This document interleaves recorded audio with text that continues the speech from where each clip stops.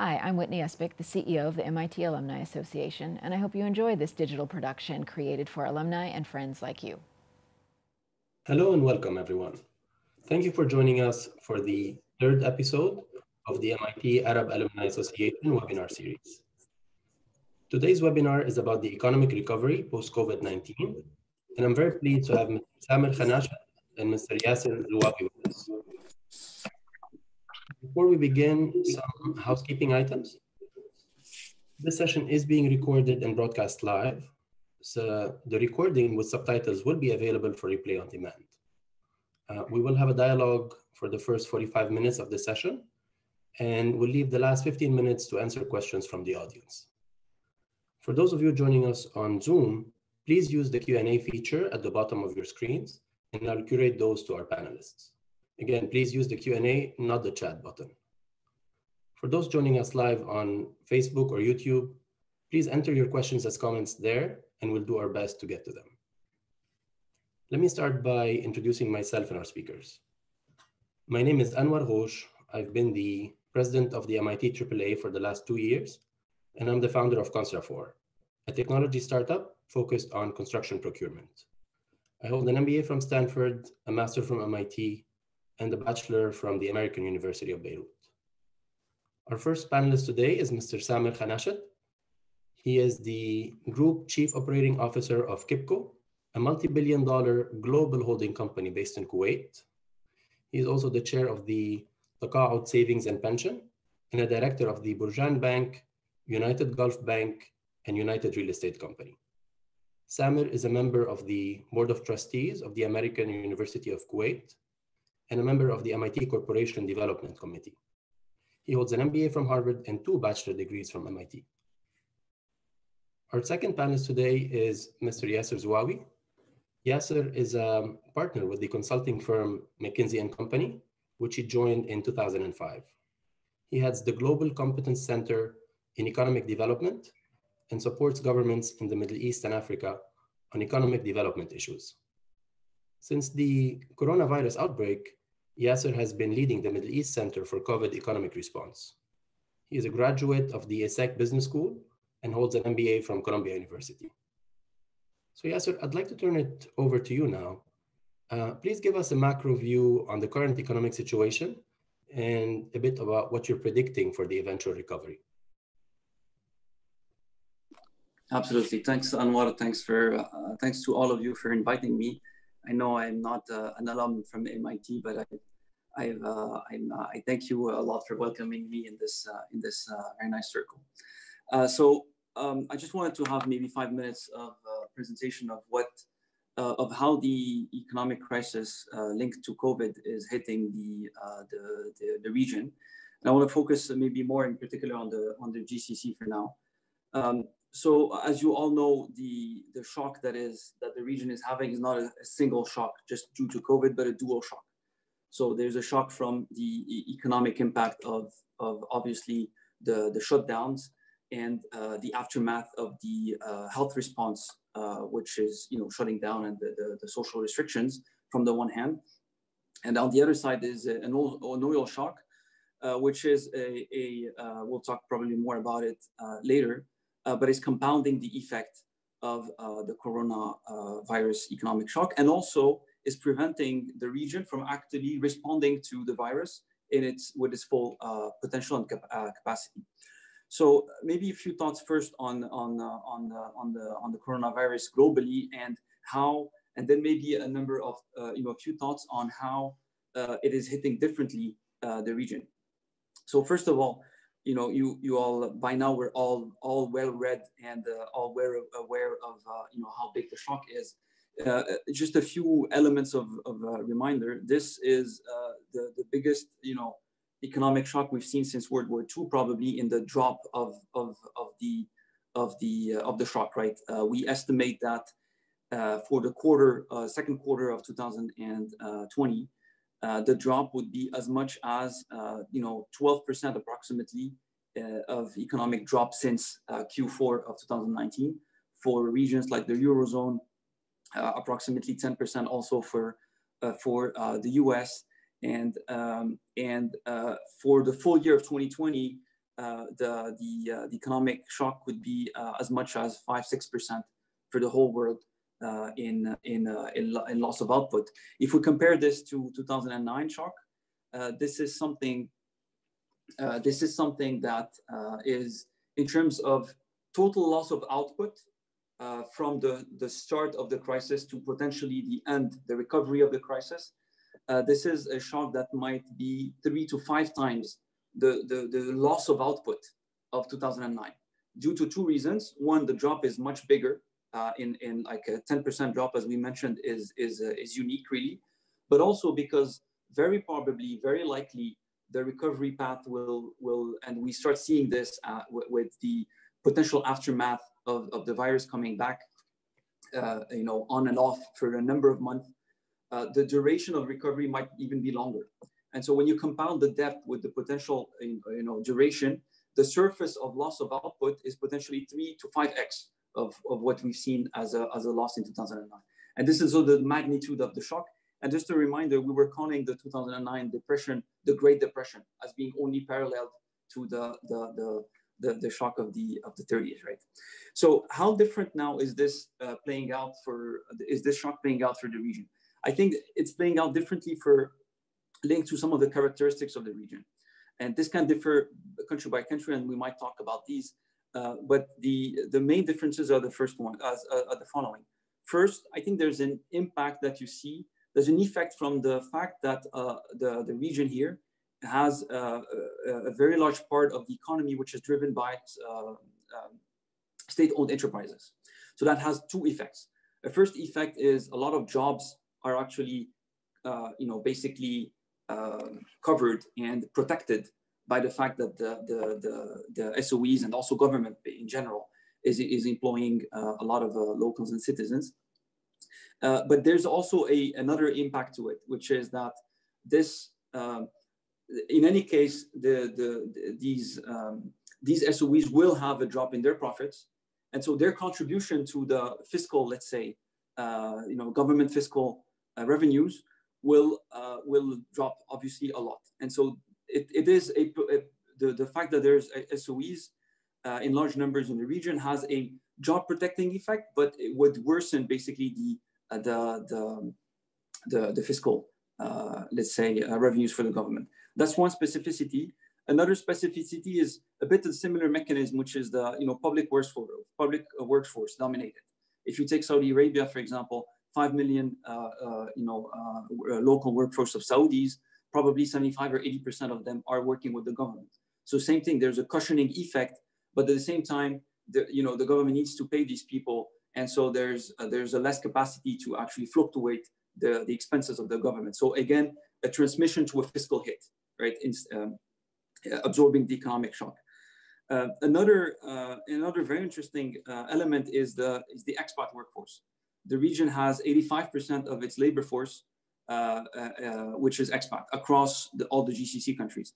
So when you think about it, it has it can have, if you want, a balancing impact. We're saying, well, we might not need as many people. So at some point they would be able to return home, and so be less of a economic, let's say, if you want to call it with the word maybe burden economically to support in the future. But it also has a negative impact potentially. If you take the example of Dubai, where a lot of the economy is just based from consumption, a lot of people leaving would actually have a very important drop on commerce and on retail in general. And so it does have a rippling effect on the economy. One of the estimates we have is there's an estimate that we've done is from 500,000 to 1 million expats could leave in the kingdom alone, of KSA alone. That is a big enough figure to have an actual important impact on the economy, and behind it is not only consumption, but it's also real estate, etc. And so maybe just I don't want to take too much of the time of the 7 minutes you gave us, but so if you want, the economic impact in a sense is translating into a fiscal shock. Just to give you a figure, in the kingdom, we estimate that between the additional cost of the healthcare response, etc., and the drop of oil and the forfeiting revenues that they will not be collecting this year, the kingdom has between 400 and 500 billion riyal of loss of collections, if you want, or gap between what they had planned last year and this year. So this is a substantial shock, right? Is a substantial difference of 400 billion, and that needs to be financed. So all of a sudden, we move from an economic impact to a fiscal impact, not considering that the government then needs to respond to the crisis by reinjecting actually money in the economy for now during the shutdown to actually hold and freeze the economy, as the word has been used, but also we'll need that fiscal stimulus to be able to reboot the economy in a number of weeks or the upcoming month from the depressed situation we will be. And maybe the final thought is, and maybe Samer can even talk even more about that, the region cannot play with all its not only it has an important additional pressure on fiscal, but it cannot play with all of the ammunitions that other countries are playing with, which is, for example, the monetary lever. It is one of the most important lever used in OECD countries. But when you look at the consideration of the pegged currencies and the difficulty to actually use monetary as much as they want, the GCC countries find themselves having to rely in a much more importantly on the fiscal, which is already shocked, rather than other tools like monetary. So this is a bit of a quick macro picture on how the region is feeling differently the shock, and happy to take questions afterwards. Awesome. Thanks a lot, Yasser, for this comprehensive view. Maybe if we can take a few minutes and hear a bit from you, Samer, about your view, and then we'll start a little bit of dialogue here. Okay. Thank you. Thank you both. Good evening, everybody. Let me, first of all, maybe give some background about KIPCO. Maybe that will drive some of the questions you may have. So KIPCO is a holding company. We have 6 sectors. We concentrate on banking, and we have banks in 7 countries around the Middle East, North Africa. And unusually for us, because we're very MENA focused, but we're in Turkey and Malta. We control OSN, which I assume most of you know. We control one of the largest private insurance group across the region, again, with operations in 9 countries. Our real estate activity is in 7 countries in the MENA region. We're also in the industrial manufacturing area in a couple of countries, and the baby in the business is education, which at this point in time is all in Kuwait. So I have some familiarity with obviously all of these sectors. Let me also start with a warning, because I think we all live in the same over-information bubble, and we all hear a lot, too much, I would say. And so the odds of my saying something new is probably infinitesimal. And so I apologize in advance if you heard what I have to say.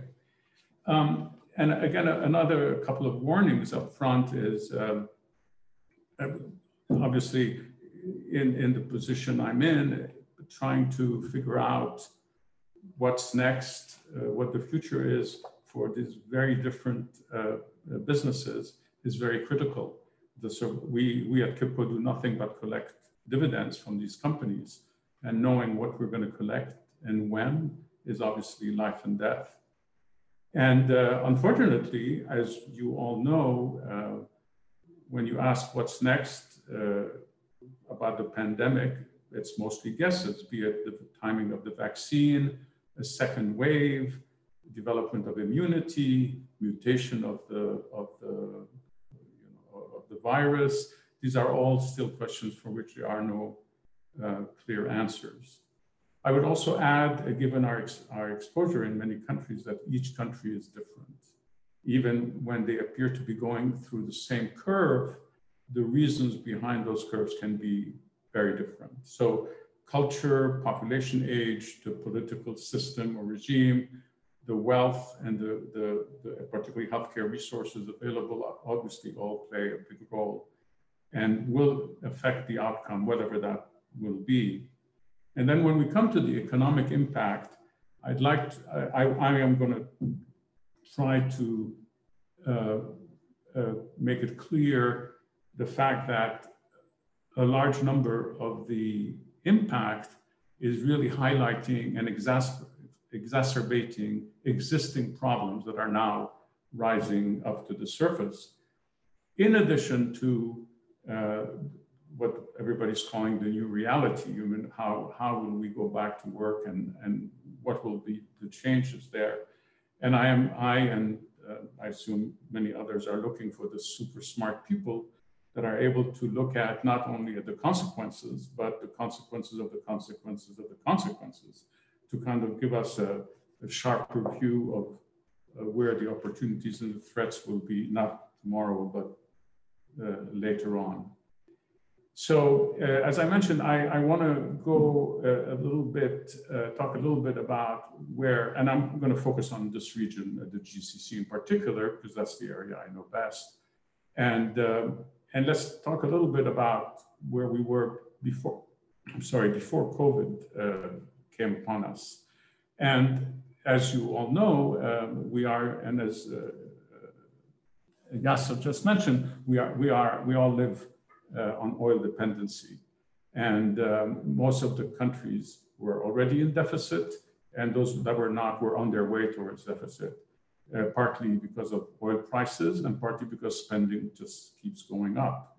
And these countries are struggling and will continue to struggle with the social pressures of a population that's been used to all forms of subsidy and support, which will become increasingly unaffordable.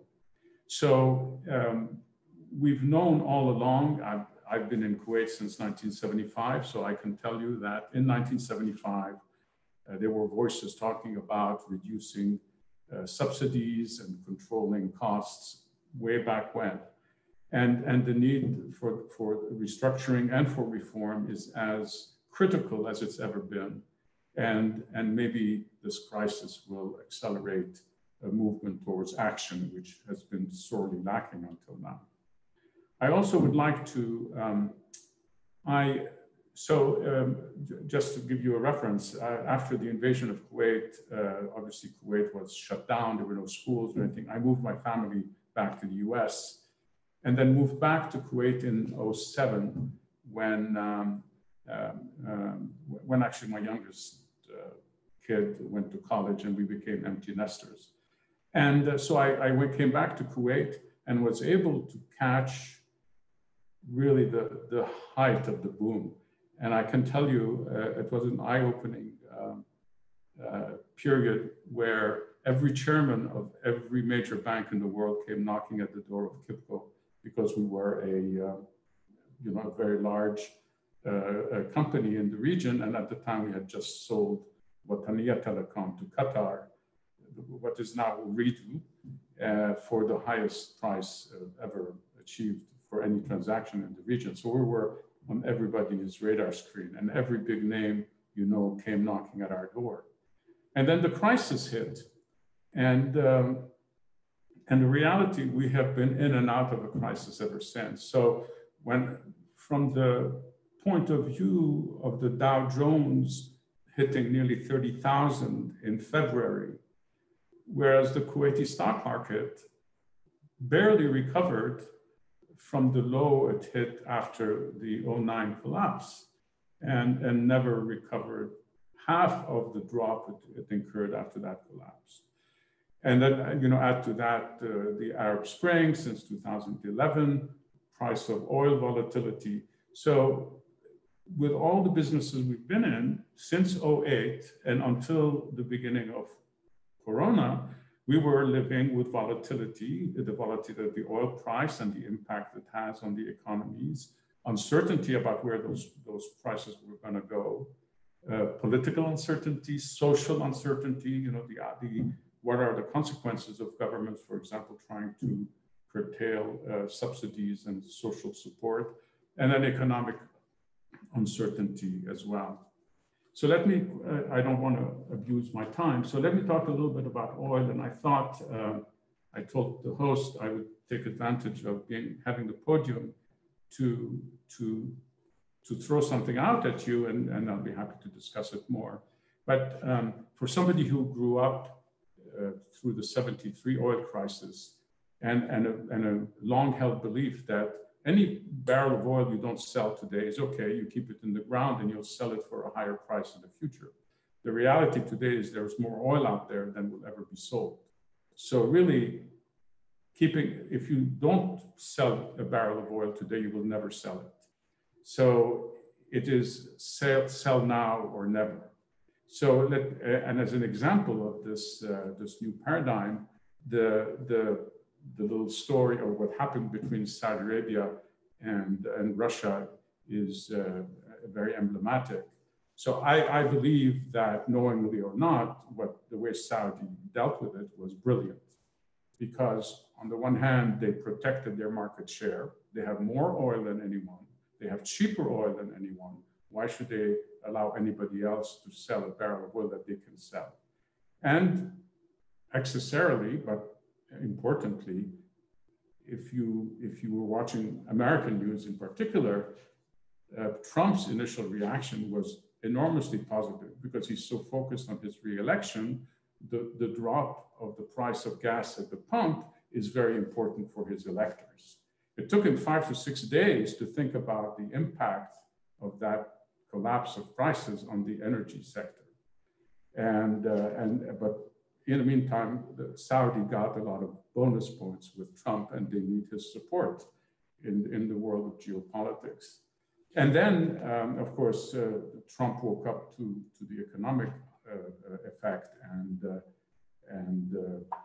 then there were negotiations to stabilize the price, where the Kingdom of Saudi Arabia was on equal footing with Russia and the US. And I think that is remarkable. So that means that our region, which has the most and the cheapest oil, needs to continue investing in capacity, so that they will be able to sell their oil and get as much out of the oil they have as they can. And I know Kuwait has announced several years ago that they were going to go from 3 to 4.25 million barrels. And as far as I know, they're continuing to invest into that. And that's a very smart move. And Saudi also has regularly announced increases in their capacity.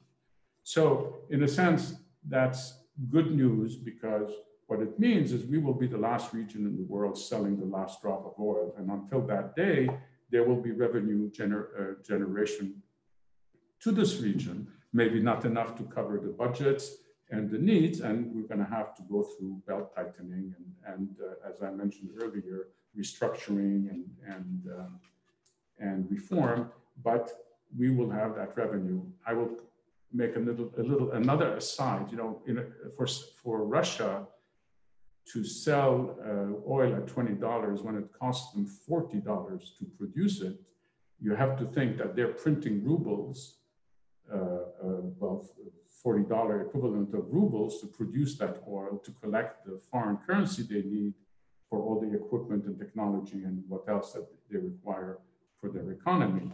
So when the press was focusing on the fact that Russia was sitting on 500 billion of reserves, that is not the entire story, because they were bleeding, through devaluation of their currency to be in that position, and it's not a sustainable position. And all that to say that going forward, the Gulf will continue to be able to sell oil. We can be very, very competitive. There will be a volatility, because demand can collapse instantly the way it just did a couple of months ago, whereas supply takes a much longer time to come online. And so there will be moments of shortages and moments of surplus, and that will continue. So I don't expect, short of a war, like a US-Iran war, for $100 prices, but you will see the price of oil gyrating between $20 and $50, I suspect, for the coming years. Let me jump to banking quickly. Obviously, I know the Kuwait market best, but we have banks in other countries in the region. I think the performance of the banks will be very much determined by what the central banks, each of those countries' central banks, does in terms of support. If I take the banks in this region are, by the way, strong. They're very highly capitalized by world standards. So they're in pretty good pretty good shape to absorb the hits of this economic crisis. Of course, if it doesn't last too long. But given that real estate is a major segment in all of these countries, and the banks are heavily exposed to that sector, how the real estate sector does, and I'll talk about that next, will have obviously a very critical impact on bank performance. Nonetheless, the banks in this region, particularly in Saudi and Kuwait and Qatar, are protected by rules from foreign competition. So, and that helps them being strong. That is not a sustainable situation. So, barring those protective rules, we have too many banks in the region, and they are going to have to consolidate and to gain economies of scale and reduce costs and be able to compete with the international competition. And we have the additional challenge here of conventional banks competing with Islamic banks. Islamic banks in Kuwait at this moment are in the process of becoming larger than the conventional banks from being non-existent 30 years ago. So that's a pretty remarkable achievement. And again, I throw all that out so that you can have questions to ask. Let me talk about real estate. And real estate as well did not have a very happy last 10 years, be it in the Gulf or be it across Middle East, North Africa. And we started the year with a struggle before even thinking that the pandemic was coming. And again, that ties to the price of oil, the revenues of the government, and their ability to pump money into the economy. In the case of Kuwait, the private sector is probably somewhere around 20% of the overall economy. So it's not very important, but it certainly screams very loudly and obviously has a political voice. So we'll have to see how the government responds to the fact that we will close now on 3 months of shutdown, and given the numbers of new cases that are still coming here, we will probably see an extension of that. And obviously that hits the bottom line very, very dramatically. So our real estate company will definitely show losses this year, and it's really going to be a matter of degree. And that depends on how quickly the government allows the economy to return. But it also depends on people's behavior. So there's a people aspect, and will people be willing to go to the mall, and under what circumstances? But what we see is our real estate is being hit on the income side, on the valuation side, and that hits on the loans we have that are sometimes collateralized with the value of the real estate, the recovery time, how long it takes to start coming back, and of course the financial leverage that is in place, which obviously puts a burden of interest cost on it. The interest rates have come down, but not as dramatically as in the US, so it is still a burden on the company. Finally, if I had to mention what we at the holding level are hammering our CEOs with is, going forward is, cash is king, control costs in every possible way, agility, don't get stuck in whatever model you have in your head. We are playing a survival game. And finally, the threat of digitalization and actually the need to move towards that across all of our businesses, it has been dramatized by this pandemic. And to a comment that Yasser made earlier about currencies and the problem of the pegging of our currency, the Kuwaiti dinar has already been devalued by 3%. So we are not pegged to a dollar, we're pegged to a basket, so there's a little bit of flexibility. And one way to reduce costs is to devalue the currency, and that has already started, and I suspect it will continue. I'm done.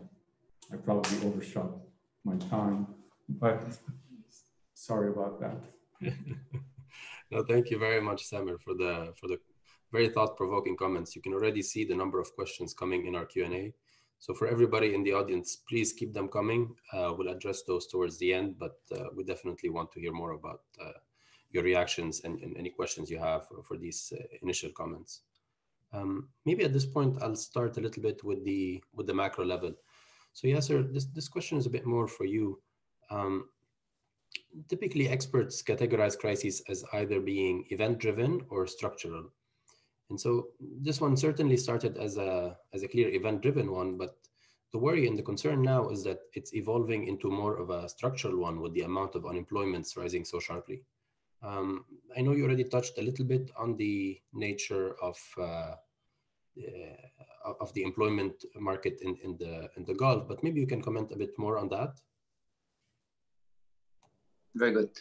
Indeed, it's very hard to talk about unemployment levels in the region because of the very large reliance on expat labor at all levels. And so what we then see, what the impact that it then has is fluctuations of inhabitants and fluctuations of the labor force. So that if we think about it, would have a couple of impacts. One, which is we mentioned it quickly, which is a consumption impact. And again, I don't want to minimize this. We're talking potentially about 1 million people in just one country. In the region, it could be easily 2.5 or 3 million people leaving actually the region. So that is one important impact that touches businesses as simple as food processing, retails, etc. Right? And we talked about real estate, etc. So that's one impact. But if we talk about the labor force, the type of impact it could have on the labor force is quite structural, and can bring a number of changes to the region that are potentially to the benefit of the region. Right? Already before the crisis, if we take an example of Saudi Arabia, which had approximately 8 to 9 million, let's say, expats, let's say 3 years ago. We've already seen, a drop, year after year of the number of expats to reach something like around 7 million. I don't have the exact figure just before the crisis. What we could potentially see is a further drop. So that further drop would have a couple of impacts. The first one is, these job opportunities will have to be replaced somehow. So they will either be replaced by increased automation or increased digital, let's say, services. So higher productivity, basically, for the companies in the region. So that's one element that we could see more and more going forward. And Samer talked about the digital channels as being a risk, but digital channels are unmanned, and so you would see this sort of transformation of the labor force. One other element you could see is a larger participation of women, for example, to the labor force, right? To sort of replace little by little. This has been planned for a long time, and this was a sort of a natural, let's say, movement from expats to more participation of the population, particularly women labor. So you might see that as being accelerated. A third phenomenon you would see is a shift from jobs in the private sector, in the public sector, and in state-owned enterprises, more and more towards the private sector. Again, we mentioned it just before. 80% probably of Saudis, just as one example, and it probably almost similar figures for inhabitants of the other, let's say, Gulf states, are in the public sector. And so more and more you will see this attraction towards, let's say, the public sector work, which is in line with the fact that the government need also to ease basically the pressure on the budget. And so less and less, employees might be also a way that basically benefits the whole, both the fiscal side of the government, but also the transformation of the labor force. So I'll just stop there on this one. No, that's great, and I really like that line around the how the expat population has a particular impact on the region. It highlights kind of the contagion effect, not just from the coronavirus itself, but also from the global trade perspective. So maybe you can comment a bit more on what you're seeing from the impact of the drop in global trade. So are you expecting this to pick up again in the same way and soon? Or are you thinking more that it will pick up again, but there will be some new routes that might come online, especially with what we're hearing about onshoring from the US these days?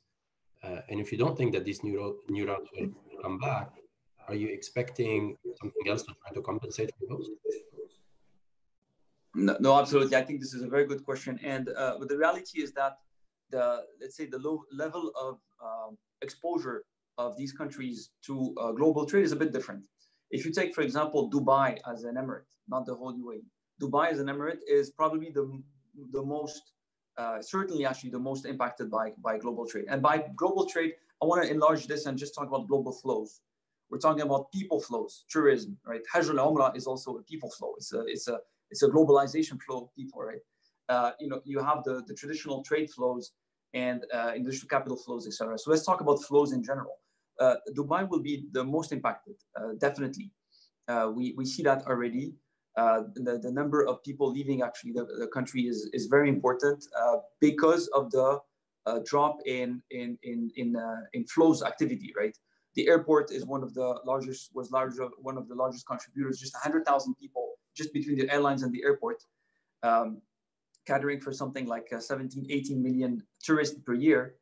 This amount of this number of tourists with their spend is probably going to be fully lost this year. And we will not recoup that until maybe a couple of years, if not 3 years, if not more.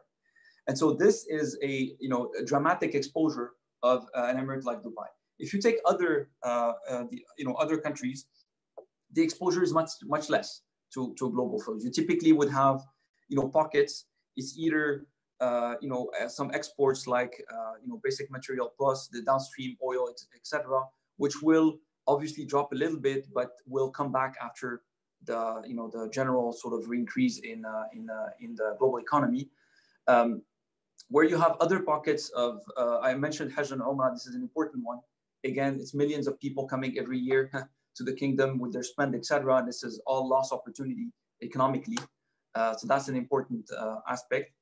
You mentioned the supply chain, localizations. This has, I see here two potential, effects. One is from the countries in the region, a higher consciousness of the fact that they need to own, let's say, more parts of the global supply chains on strategic products. So we could talk about some pharma products, some medical equipment.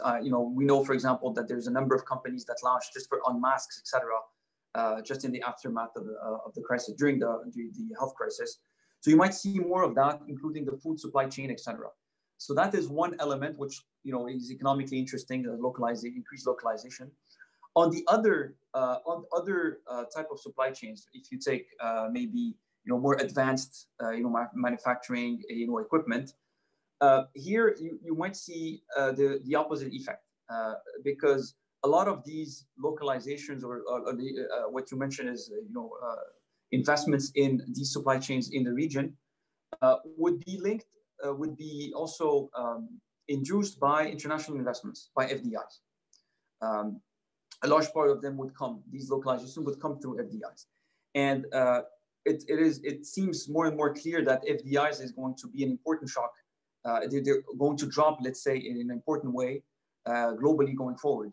And so unless you have basically the local private sector, rising up to the challenge and maybe finding partnerships or actually stretching itself to make the appropriate investments in these supply chains, you might have actually much less than what you could have with the FDIs.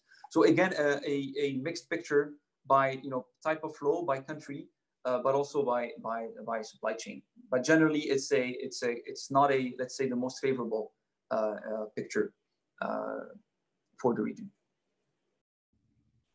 That makes sense. Maybe I can switch the conversation back to you, Samer, on that point. You already talked a little bit about the kind of double whammy that we're seeing with the GCC oil-producing countries kind of suffering from their own drop in GDP, but also being affected by the drop in GDP from the oil-consuming countries. And so, can you comment a little bit more about that and what you're expecting in terms of not just the price of oil, which you already alluded to, is going to be a little bit range bound between 20 and 50, but maybe kind of how the governments in the region are dealing with this. And so, do they need to be even more aggressive on a number of fronts, or should they focus on the oil itself? How do you think a little bit about that? Good question. The trillion-dollar question. So I think, unfortunately, the governments have to fight on all fronts. So, as I mentioned earlier, back in 1975, some of the forward-looking people in Kuwaitis in Kuwait were questioning the long-term sustainability of some of the subsidies and various policies that the government was putting in place to distribute the wealth, of oil that was beginning to come in big numbers at that time. Okay, the solution is certainly a large number of solutions that can dramatically reduce the deficit have been known all along. Cut your electricity subsidy. Cut your water subsidy, don't cut the healthcare subsidy, but charge some symbolic amount to have people appreciate the value of what they're getting. One of the more flagrant costs is the cost that a Kuwaiti pays to bring an expat, so the cost of an iqama, the cost of residency, is a small fraction of the shadow cost of that expatriate on the economy. So we're talking about road costs, electricity costs, water costs, transportation, healthcare. You accumulate all of that. And back in 1975, where I was part of a study to try to estimate what that shadow cost was, it was at the time 8 to 10 times the cost of getting that residency for a foreigner. That gap, if anything, has only widened. The shadow cost has gone up multiple times and much more than the actual cost of getting a residency today. So the true cost of that expatriate population, and obviously it has connections to what you were talking about the expat population and how much can we have and for how long. If that is incorporated in the calculations, you can make dramatic impact on the deficits. So you start balancing. But these are all very, very difficult social political decisions to make, and the fear of having mass reaction to cutback of benefits is obviously the counter pull, right? The pull is financial and the counter pull is political and social. But I think if the crisis is real and sustained, then people will have to and will be much more willing to accept. They're not going to be willing to accept when they hear that the government is still accumulating surpluses and doesn't see a real need to do anything now. Why should they suffer when it doesn't look, when it may not look as if it's necessary, when this necessity is years in the future. If this brings about a sustained circumstance where the government can clearly explain and justify what they're doing, maybe then we'll get on the right path. But as I said, at least we have the benefit of being the last countries to earn any money from oil. Yeah, that's true. Yeah. Yeah. And there are studies that show that the most optimistic for alternatives is that by 2025 you will have a 20+% dent in the fossil fuel use. The IEA, I think, puts that for 2030. So obviously, the further out it is, the more time the countries have to adjust and adapt and invest in alternative sectors and diversification. Makes sense. Makes sense. So I mean, against this backdrop, I think the next question becomes: what are governments most likely to do for the oil-producing countries now? Are they going to try to inject some infrastructure packages to try to stimulate the economy? And what's kind of the impact on the inflation and the interest rates in these countries? And by the way, I think this is a good time to start opening up the questions from the audience. So after this question, we'll start opening it up. So this is addressed to who? To either of you who would like to take it. I'll do 1 minute, and then Yasser, you probably. This is your domain, Sam. Well, no, I don't know. But, Saudi has already announced the tripling of the VAT. And they had attempted a number of other measures in the past. Some were advanced and then withdrawn to try to reduce subsidies, different forms of subsidies and payments to Saudi employees and so on. And they will continue to do that. But let me let me pay a compliment to Saudi Arabia. I mean, when I first went back to Kuwait, Kuwait was way ahead of the other Gulf OPEC countries in terms of investing in refineries and more downstream refineries. Then we bought Santa Fe, and then we bought, if I remember correctly, we bought the Shell Oil Company refinery and gas stations in Northern Europe. So we were way ahead of the rest of the GCC in terms of diversification and going downstream and so on. And then we went to sleep. So today, I may be a little bit off on the number, but 80% of the Kuwaiti revenue are oil dependent. In Saudi Arabia today, that number is down to 55 or 60%. So you got to give them credit that they actually have put their money where their mouth is, and they've invested, be it in GE Plastics or in much more further downstream diversification within their own infrastructure in terms of, going further down the downstreaming route for their oil. So they've gone a long way. They have a long way to go, but they've done, I think, a remarkable job. And Kuwait needs, and some of the other Gulf countries need to wake up and follow suit as well, so that we retain more of the value add of oil, as it goes down the downstream route. I don't know if that answers all the question, but it answers the first part, and I think Yasser can continue on how that impacts the. By the way, to tell you one thing that was announced today, which I thought was interesting. So when you employ Kuwaiti sector, you pay a tax. That tax is then turned around into, in Arabic, dam al-amala. So every Kuwaiti employee I have gets a salary from the government over and above the salary that I pay him. And that's an incentive for him to leave the government and work for the private sector. Today, the government will pay us an equivalent of that amount. So they will pay the dam amala to the employee, and they'll pay me that amount to make sure that I don't fire him and keep him employed. So they're doing the reverse of taxation. They're actually trying to make sure that we do not fire, or the private sector does not fire Kuwaitis, but keeps them employed until things stabilize and start improving. So I don't think Kuwait is quite ready for taxation yet.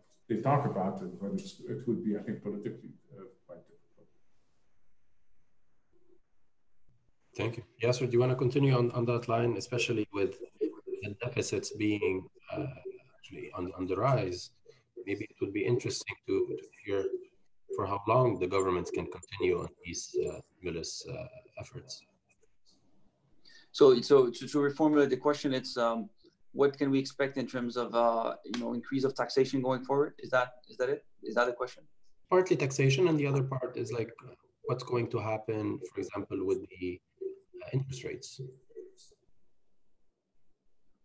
So interest rates, I think Sama is the banker, and I wouldn't venture into into talking about that. But no, the taxation, and there was a question on that also that I answered by on written form. I'm happy to contribute to also. Very clearly, we'll see more and more taxes on the economy actually being brought forward in the region. First of all, it was a trend and a necessity, not just a trend.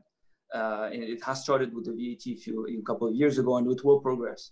Now it's a necessity also because of the fluctuation nature of oil prices, and so it has an impact on fluctuation of the budgets, right? And so introducing these taxes is introducing resilience into government budget and stability. That resilience and stability will then lead actually governments to be able to raise more debt, right? And today the debt levels are extremely low, sovereign debt. I think in the kingdom it's around 25-27%. You look at OECD countries, we're more about 80. So there is a capacity there to do much more. But to do that, you need to have revenue streams that are very stable.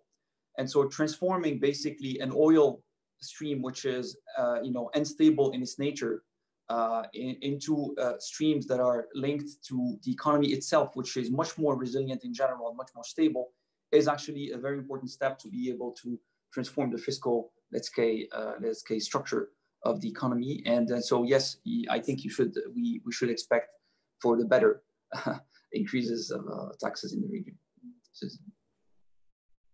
Interesting. So are you also expecting a push for more diversification these days? As the price of oil goes down, do you feel that the regional governments are going to focus even more on diversification away from oil? Or is that kind of the moment where they focus on the area that they know best and try to really play that game? So I don't think there is an increased need of diversification of the economy now. I think the need was felt extremely well, from a number of years ago. The necessity is known, right? And so it's not about do we need more diversification? It's about, is it more or less feasible now than before, right? I would say that 2-3 years ago, economic conditions were much better. FDIs were flowing, in a greater numbers, and so those conditions would be, easier for actually diversification that requires the know-how and the capital that comes from FDIs. I think this period now, and for probably for the next 2-3 years, this source is going to dry out a lot, as mentioned a bit earlier, and so it will just make it more difficult. Now, more difficult doesn't make it impossible. It just means that there's another way of doing this that we need to diversifying.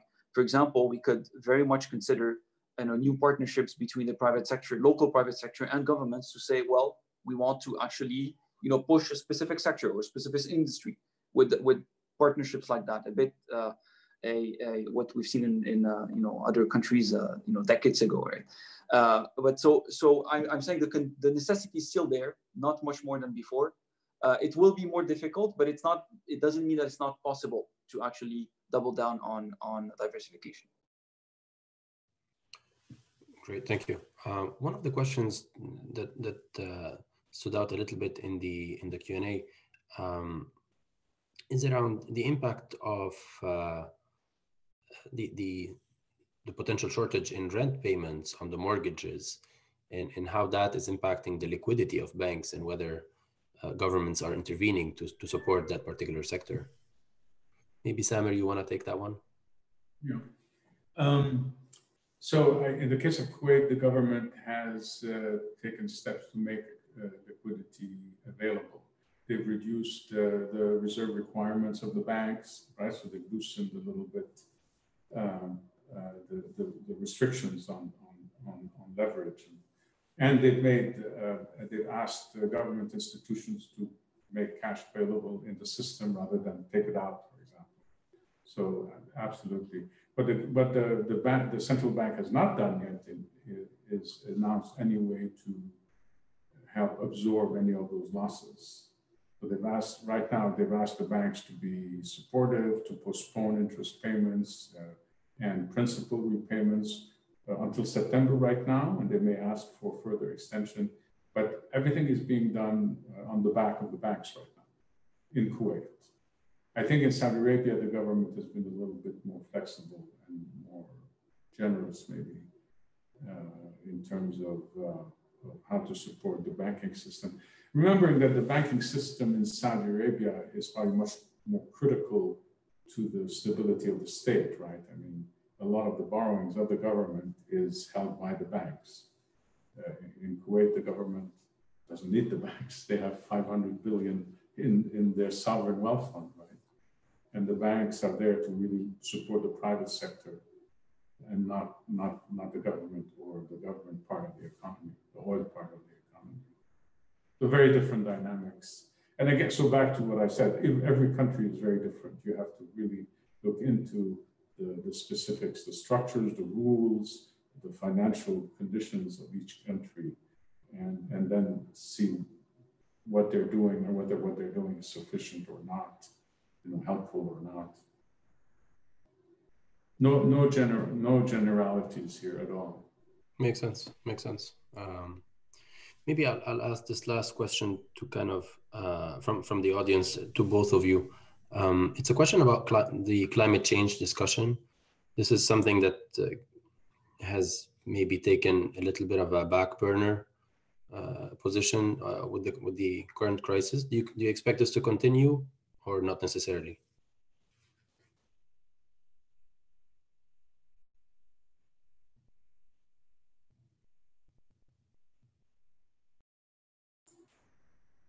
Yasser, you want to go ahead?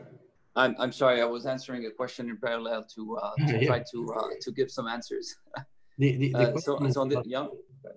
question is just about climate change. Are you expecting this to stay on the back burner, or do you expect this to resurface as a topic?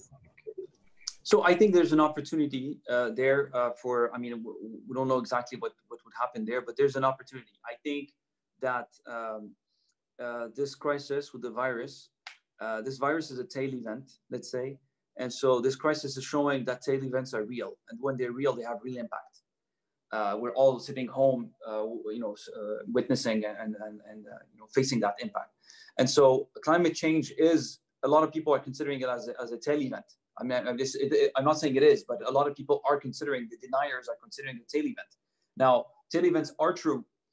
So there will probably be a much higher consciousness of basically, caring about, the environment and trying to work against its impact and mitigation. That's one.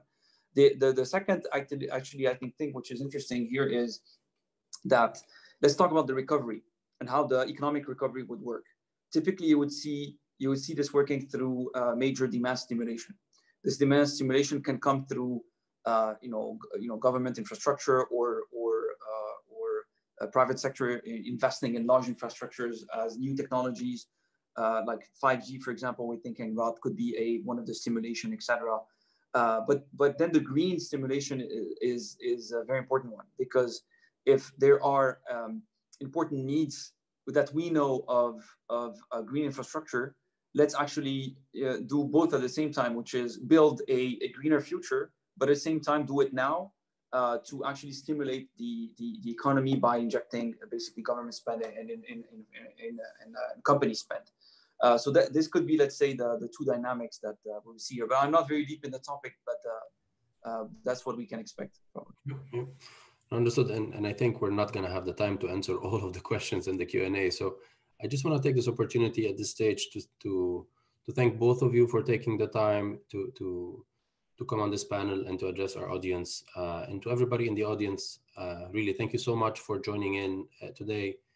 There's going to be an announcement about an upcoming webinar on June the 3rd, and we'll check all of that as it comes. So thank you all for tuning in today. Thanks again, and hope to see you on the next one. Thank you, Anwar, for having us. It's a pleasure. Thanks for joining us. And for more information on how to connect with the MIT Alumni Association, please visit our website.